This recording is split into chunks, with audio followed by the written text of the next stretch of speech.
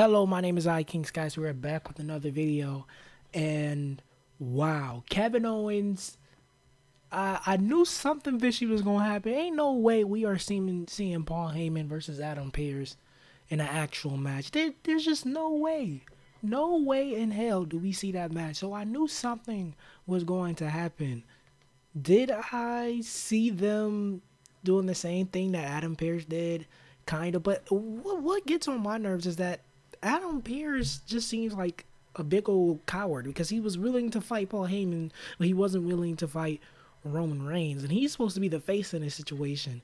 He does not look like a face, especially the way he got out of that match in the first place. But hey, Adam Pearce was getting his ass kicked, and Kevin Owens came to save him. Not only that, Kevin Owens basically beat up Roman Reigns. He smashed it through the announce table. He did everything that he was supposed to do. He said he was going to get revenge, and that's exactly what he did, was get revenge. So, talking about that, man, we all know Kevin Owens is going to lose.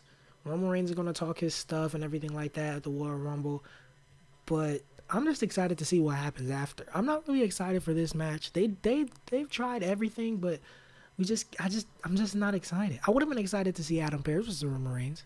That would have been cool for me.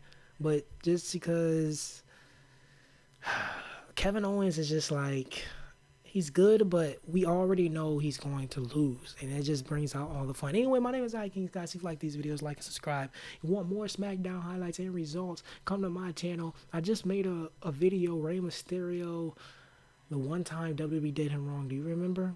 If you don't, go watch the video. Anyway, my name is Kings, guys. Like and subscribe, and thanks for watching.